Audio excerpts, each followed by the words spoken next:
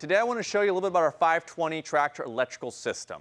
What kind of sets apart the tractor and our electrical system from others is, one, it starts with a good alternator. We have a 60 amp alternator on our Kubota diesel engine, which gives us plenty of power to be able to run both all the light packages we have, but also run a motor continuously, whether it be a seeder, or in this case we have a Gandy on here.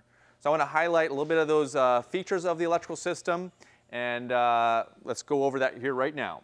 So first you're going to notice we have a number of light packages. So look towards the front of the tractor.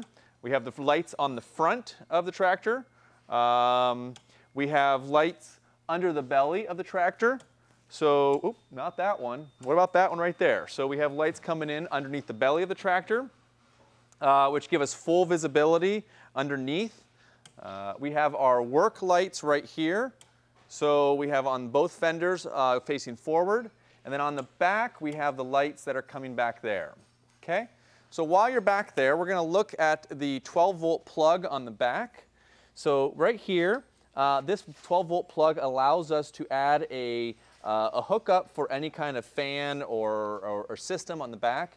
And we also, on our full tractor kit, have a trailer plug as well.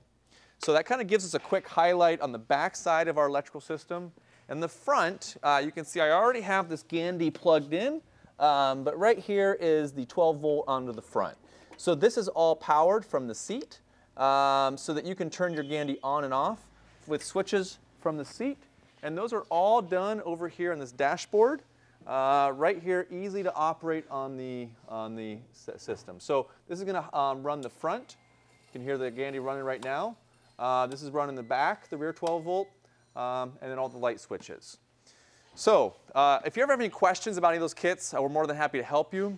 But that makes it kind of helpful for you to be able to see where our electrical system kind of ties into, the 60 amp alternator that helps power the back end, and all the different features you can add on to the tractor. So hope that helps.